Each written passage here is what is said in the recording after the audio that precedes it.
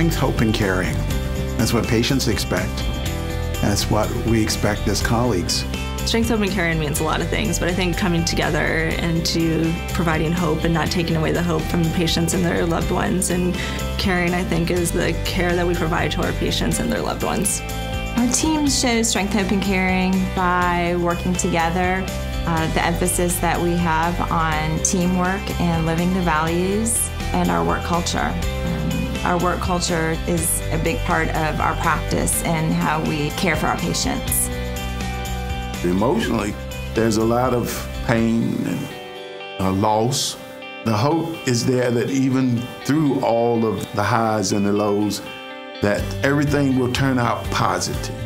They have to know that each individual is there to support them. They want to know that you're passionate about what you do. Why do you show up every day? Patients know when you enjoy being at the job and are you just here for a paycheck? I'm not there for a paycheck. I really do care about the patients. There's so much bad in the world. If we focus more on caring for each other, I think things would be so much better. The strength and the hope probably comes more from the patient and the caring from the provider, but it's the teamwork that makes it all happen.